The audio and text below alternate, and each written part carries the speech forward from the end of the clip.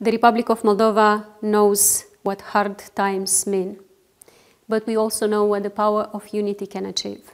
Now, only this kind of power, solidarity, can protect lives and stand up to Russia's brutal invasion of Ukraine. The EU-Ukraine solidarity lanes work to protect global food security, sustain economies, and nourish the people.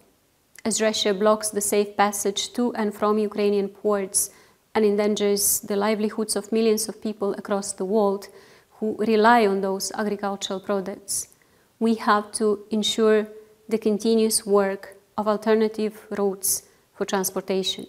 My country jointly works with the EU, Ukraine, and other international partners to ensure the good functioning of the solidarity lanes. We efficiently facilitate the transit of a significant number of trucks, a huge pressure for our customs and border management.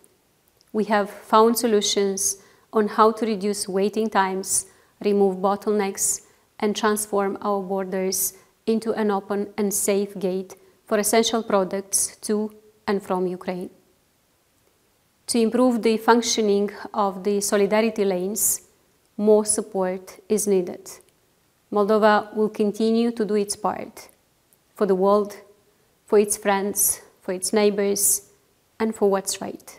We want to open more border crossings, build more bridges with Ukraine and Romania, modernize the Giurgiulești port to increase its capacity, adapt our railways to European standards to facilitate faster transit. But in times of crisis like today, we need help and foreign investment for such big infrastructure projects. Moldovans stand up for others when in need. It is not only our duty as Europeans, it is who we are.